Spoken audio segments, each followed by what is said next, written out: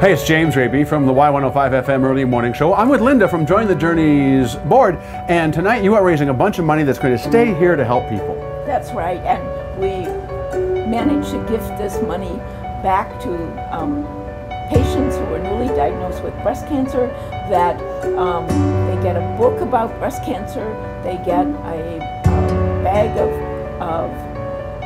hand lotion and hats and socks and things like that when they're newly diagnosed, and then they get a pillow when they're in the hospital.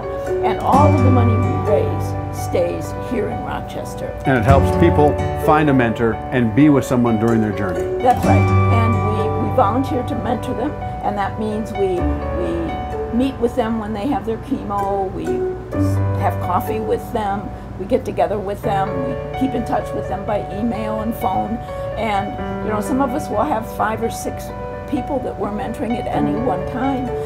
So it's busy for all of us, but we all are grateful to be alive and have survived after having had breast cancer.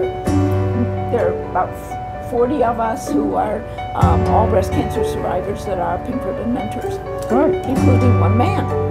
Because men get breast cancer too. Yes. Exactly. Sounds like we're cheerleaders. Yeah. Well, Linda, thanks for talking to me. Thank you very much.